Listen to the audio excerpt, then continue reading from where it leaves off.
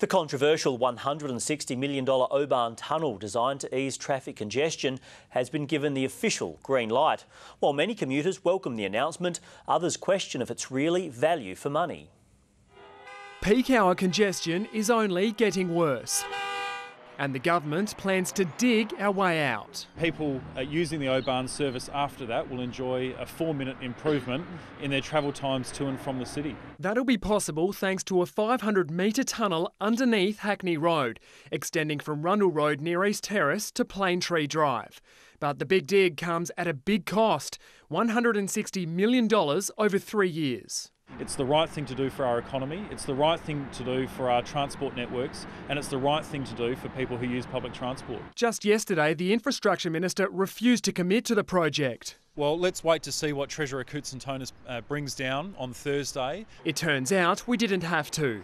But after demanding the government honour its election promise, the opposition now questions how it'll be funded. Are we going to see a further significant blowout in the state's debt? I think the question is, can we afford not to? The RAA doesn't think so. Given the location of where they are and the issues they've had to deal with, it's probably the only option that's reasonably available. Many commuters aren't so sure. They could put that into something much more worthwhile, like hospitals. Sounds expensive, but it also sounds like a good idea. New hospital in the Adelaide Oval. I think it's time to consolidate for a while.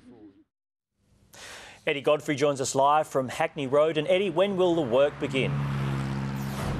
Well, tenders will go out later this year, with work to start next year and be finished by late 2017. Now, the government says the project will create around 450 jobs, and any companies wanting to bid for the work will have to prove they can do it without causing massive interruptions for traffic.